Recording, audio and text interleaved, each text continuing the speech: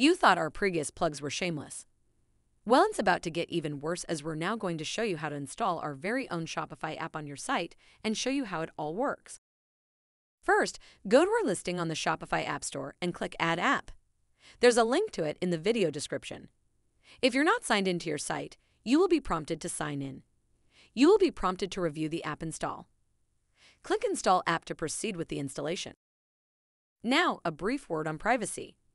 We only request permissions to your site that are absolutely necessary for the app to function as you would expect. This includes the permission to read, write, edit, and delete products. Whenever you do so via the Agora app, your changes are immediately reflected in your Shopify store. Read and edit the themes installed on your store. This allows us to modify your installed themes so we can replace the default Buy Now button with our custom Buy from Amazon button that sends the user to your Amazon product via your affiliate link instead. And just like that, the app is installed. You will be redirected to the app where you can start adding products. Let's add our first product. Click the Create button to add your hero product to your site. Grab the link to your hero product from the address bar and paste it in the Amazon URL box. Click Search. The app will then go and retrieve the product listing from Amazon. This can sometimes take up to a minute.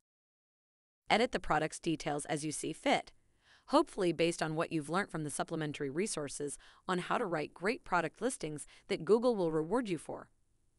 Link is in the description. Once you're happy with your product listing, scroll to the bottom and click Save. Your product will be saved to your site, which can take up to a minute. Once it's done, you will see your product on your site. Now, let's make sure that you'll be collecting your affiliate commissions by setting your associate ID under Settings. You can find your associate ID in the top right-hand corner of the Amazon Associates dashboard. Here's a tip. If you have Amazon Associates accounts in multiple regions, you can configure the associate ID for each account in the localized Amazon Associates ID section of settings. The app will automatically select which affiliate ID to use based on the location of your audience member. We'll go into more detail about how this works in the next video. See you there.